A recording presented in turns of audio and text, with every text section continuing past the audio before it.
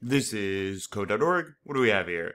Web Lab project, partner, explore both index and CSS files, be ready to discuss. What changes is this new language making?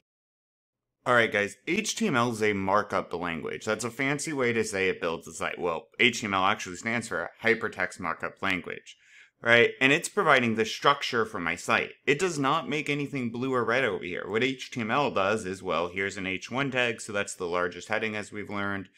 Second largest heading, it is telling the computer where to put the content, right? CSS, which stands for Cascading Style Sheets, is shockingly, a style language. That's what's actually applying the style to the website. You can do a little bit of styling through HTML, but really what's done professionally, honestly, it's often done through Sass or things like this, but we're not going to get into that. It's this file over here. These are two separate files. So if you're looking at your computer, on a computer in some random folder on your desktop, there could be a text file named HTML and a text file named .css. It's the same thing. This is just online and in this window. Two totally separate files, but they talk to each other. But wait, how? This is how.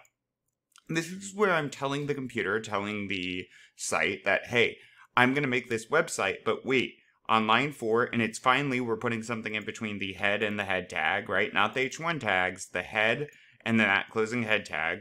We're telling it link real style sheet. This tells it, hey, I have some style stuff. So it tells it what type of thing it is.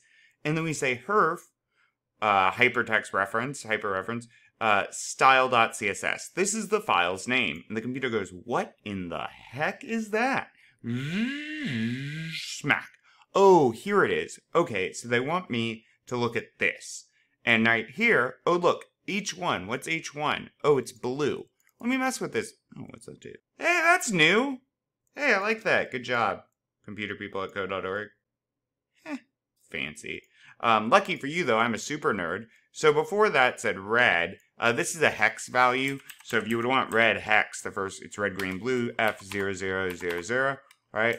But let's just go with colors again, and I'm going to say pink. So there's some colors that work. Sure, that one. Boom. Now, what's this doing? H1 tag. Huh. Well, what's pink? Oh, look, we're about to learn a new language, H1. But how does it work? Oh, look, H1. So everything that's H1, we just changed the color of. Pretty cool. All right, let's keep going on this.